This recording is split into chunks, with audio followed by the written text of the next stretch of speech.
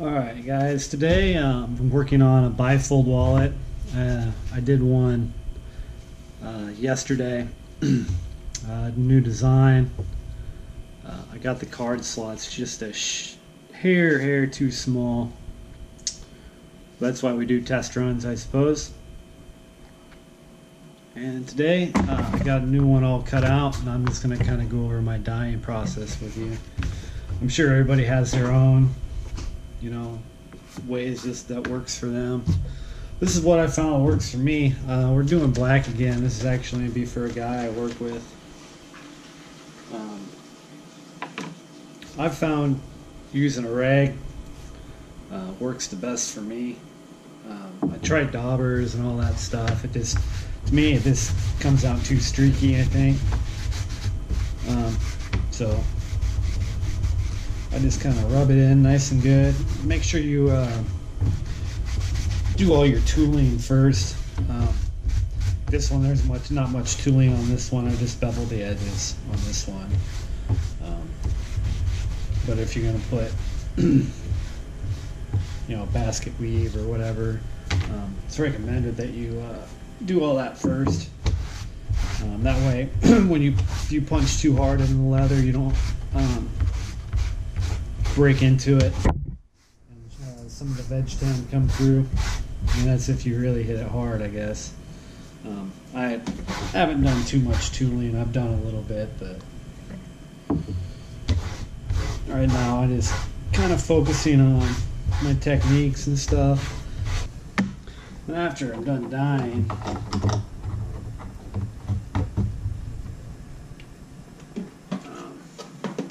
I do light coat a leather balm with atom wax.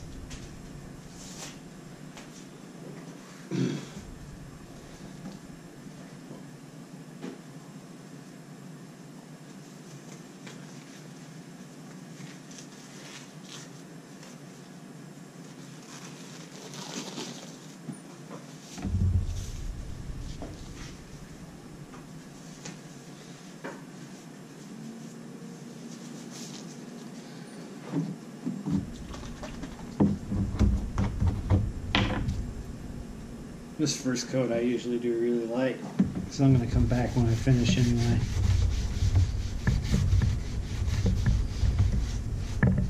And also the advantage of doing this when the leather it's not completely dry with the dye is the pores are still open. It's just like a skin on any animal, even with ourselves, we all have pores. Don't get that that top coat in there.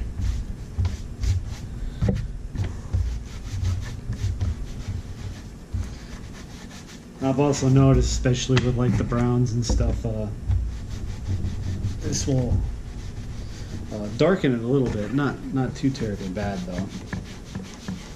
So get a nice coat in there.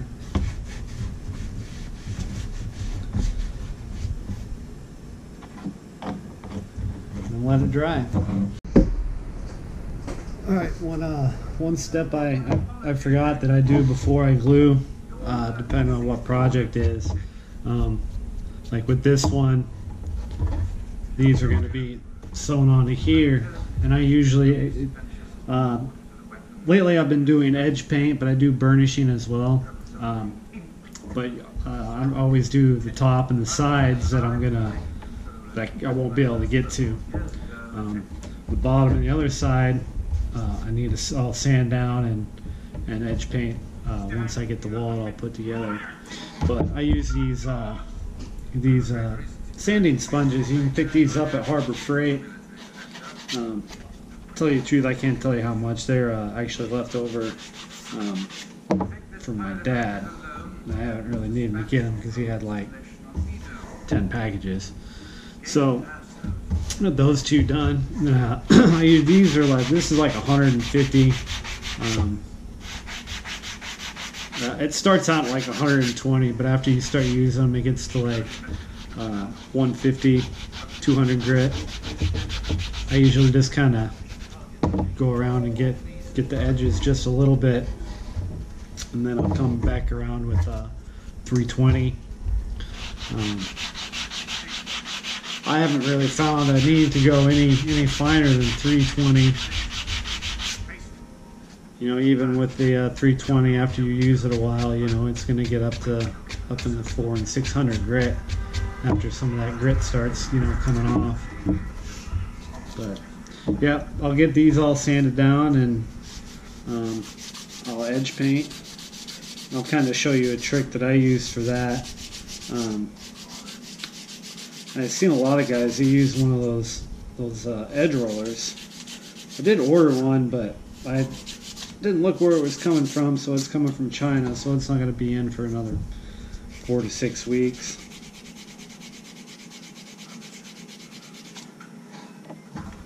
But I'll show you really quick on this one, since I got that one ready to go. Just edge note. I got this at Tandy Leather. You can find all kinds of stuff online, like I got red and green. That turns out that's what I did on this one. Turns out pretty nice. The edge note does soak in a lot better, because this is more like a fabric paint, but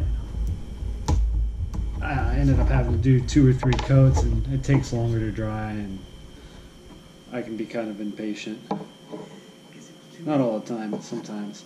But I just take my awl and stick it in there and just brush it across the edge. Some people use sponges. And like I said, I've seen a lot of people use those edge rollers.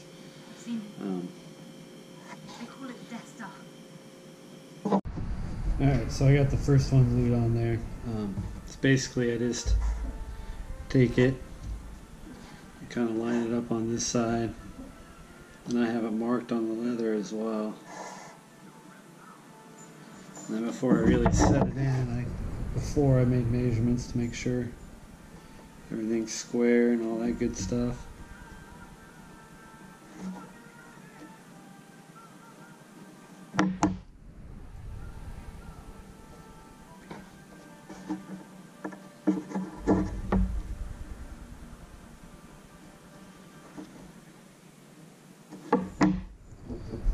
Good to go. You just press it on there and kind of do a light tamp, and then gonna go ahead and prick this and sew them up. Typically, like I'm going around the outside, I'm gonna mark it so I get the line straight, but I'm only doing one of these. So.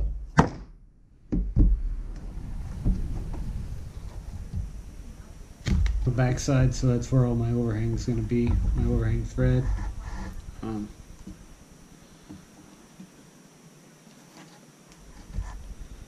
Just do a basic saddle stitch. I kind of do my saddle stitch a little different than everybody else. It turns out the same, but it goes a lot faster for me. It's kind of hard to show on a small stitch, but instead of going one in and one out, I'll just go all the way around the entire project and then come back around. It goes a little faster for me personally, and turns out exactly the same. I'm gonna have to say this takes the longest, is doing all the stitching. Hopefully someday I'll have a sewing machine, among other things that I would like to have. And on the outside parts, I back stitch, because you're going to want this. Doesn't have to be a pretty stitch, but you're definitely going to want this stitch to be strong, because you're going to be shoving cards and stuff down in there. Alright, got all the bottom pieces glued on everywhere. Everything's good to go. Got one of these compasses. I got it set for 1/8 of an inch. You just follow along the outside, and then you got a mark where you can punch, and you got a straight line. I usually start at the top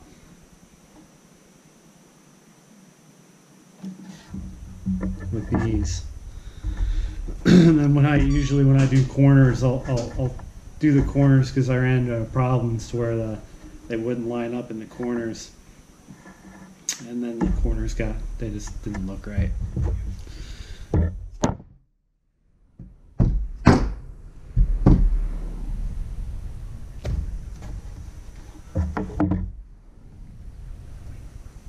So basically just punch it out, thread it. Thanks again for watching. If I don't have any subscribers of yet, but I really haven't been promoting it too much. Just want to try and get some content on here. Hopefully you guys enjoy what I'm making, and by tomorrow I should have my Etsy account set up. So if you guys ever want to check them out, it's going to be Poppleton Avenue Leather and Crafts. That's what my Etsy store. It's the same name as my YouTube page. So hopefully I'll hear from some of you guys too. Let me know if I'm doing something wrong, or if you guys enjoy watching. Okay, I got it all put together. Final coat of Atom wax. I put it after I'm done edge painting too. When I do the final top coat, I put it on the edge paint too. It seems to shine it up really nice. I mean, it's kind of shiny right now, but you can see it's kind of dull. But take your cloth, really start getting that wax. I think it's beeswax that's incorporated in with this balm. Either bees or paraffin, I'm not sure which one. See how shiny it starts getting.